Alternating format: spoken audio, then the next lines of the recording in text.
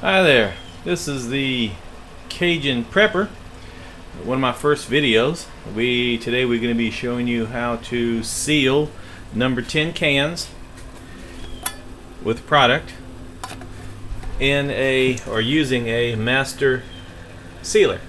Excuse the video. This is a hand operated unit that we actually adapted to use with a 110 motor and a foot switch. A little bit more on the can sealer. It was bought online. You can get them for around $700–800. Just do a Google search of some sort, or a search for a master sealer. I think they're made by the Automatic Canning Devices in Manitowoc, Wisconsin. Really nice unit. Let me get back here a little bit in the shop so you can see. It is, like I said, it's a hand operated unit, but we did adapt a 110 motor. It's a 2-speed motor. We have it running on the slowest speed with a 1-inch 5-groove pulley. We also adapted a 5-groove belt to go on this, and that these two combination right here, it turns the crank about 100 to 120 RPM.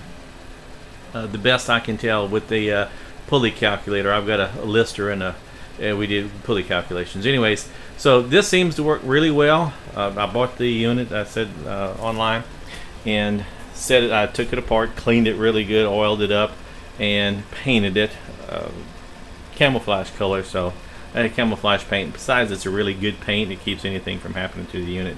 As you can see, you can can all kinds of stuff. You can can all dry stuff, peas, rice. And today I'm doing Masa. I think that's how you say it. It's basically tortilla and tamale flour that's already ground, ready to go. I filled the cans already with 3 bags. One bag fills it to the top just about right. I think you have a little bit left over out of the bag.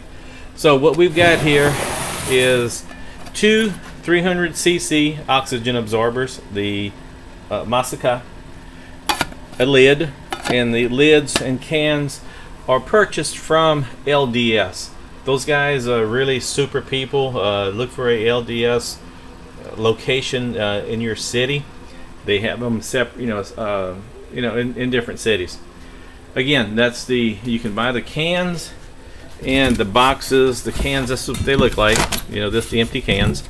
Be careful, because this edge right here is razor sharp. It will cut you when you least expecting it to. Okay, let's set the camera up so we can actually can some Masa. Okay, I'll set it up like this, and it's about 21 revolutions on the, if you have to do it by hand, it's about 21 times. Half of it, this first arm seals, rolls the edge. This one right here seals it, presses it shut. This can right here is ready to go. As you can see, it's got product in it. 2 oxygen absorbers. I used 2. They only call for 1, but I used 2. 10 cents is actually cheap insurance.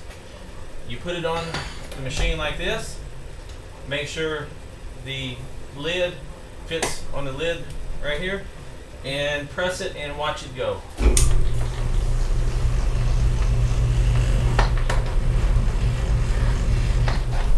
Okay, I stop it like this, the lever down, and just tap this with the palm of your hand, and it comes off, and it is, as you can see, it is sealed. Normally, LDS will give you labels. These right here I use for the rice and some for the beans, corn, spaghetti, potato flakes, etc., etc. But on something like this, what I'll normally do is cut this off the front of the package, set it down on the can, and you can pick these up just about anywhere. They are package sealers. Just put the tape really quick across the top like this, and you have it sealed and a label on it. Take you a Sharpie. I kind of like the ones that you can't lose the cap. You just have to remember to re-click it. And write 12, 11 on top of the can. And if you want to, I did cut off some of the instructions they won't fit like this, so you put them this ways. Make sure the label's on the other side. Kind of lay it down, and you can also do this. I took basically this right here is one of these. I took the handle off, inverted it, and put a couple of screws. It works great instead of trying to handle that right there, and you can go down with it just in one fell swoop. Okay, another piece, and we are done. We have this sealed up for 20 years, 30 years. You've got your product, how to use it, and the date on it. Simple as that. And again, you can get these machines online. Watch eBay. Although this time of the year, or when everybody's prepping, it's easier just to go out and buy this thing. They're about 800 bucks brand new, and I've seen them sell as high as $600 on eBay. Then you've got to fight with the shipping, etc., etc. Do a Google search, buy one brand new. That way you're not buying anybody's worn out arms, worn out rollers, because these rollers are about 60 bucks a piece. This one right here has probably done 5,000 pounds of rice, I don't know, a couple of thousand pounds of beans. It's probably done about 5,000 cans already. The first probably 50 cases or 25 cases I done by hand, and that is a little bit too much. So I went in, found an old motor. A friend of mine had an old motor, and we put this together, and it's real simple and it works like a charm.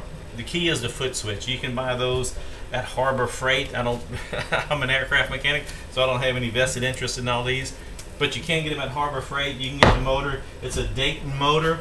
In case you're all interested, it's a Dayton motor, model number 5K423. It's a 1/2 horsepower, and we're spinning this. It's a dual, they call it a split phase AC motor. You can run it at 1725, but I would run it at, we have it running at 1140, because it turns this about 100 to 120 RPM. Any faster than that, you'll start overstressing a lot of the components, wearing the bushing out, etc., etc. 1140 on the motor is perfect. If you want to, you can also put my email up. You can email me, and I can give you the place where I bought the. Like I said, the motor was given to me. That's a Dayton motor. You can get those at any one of the like, not Harbor Freight, but I think Harbor Freight does sell them. But I think we got this at MSC, I believe. Some of the big name industrial people have them. And the belt and the pulley, I can give you the name of the place that's right here locally, and I can send you that information. I don't know if they mail order, and if they do not, and if you're really interested in it, I'll help you out. I'll buy one and ship it to you, whatever. So that's not a problem. But basically, that's how you do it. 6 of them fit to a case, and you can just about anything. It has to be dry. Rice, red beans, potato flakes, powdered milk, oats, flour, sugar, and pinto beans. Any kind of bean we buy locally at Walmart, so everybody shops. The community brand beans, we like those. We're in the South here. I'm in South Louisiana. They are excellent beans. You can buy these anywhere. I would suggest going down to a local food distributor and picking those up in the 20-pound boxes. You can save a lot of money, and it's actually really good stuff. So if you have any questions on what I just did, the canning there, such as, give me a holler. I'll be more than glad to take and answer all your questions. And I am using the 300cc oxygen absorbers, and this one right here just escaped my bag. I thought I had them all repackaged in the jars, but this one escaped. And I've got a couple of them up here I'm trying, and they should get hot and start absorbing oxygen. Any more questions, give me a holler. Thanks.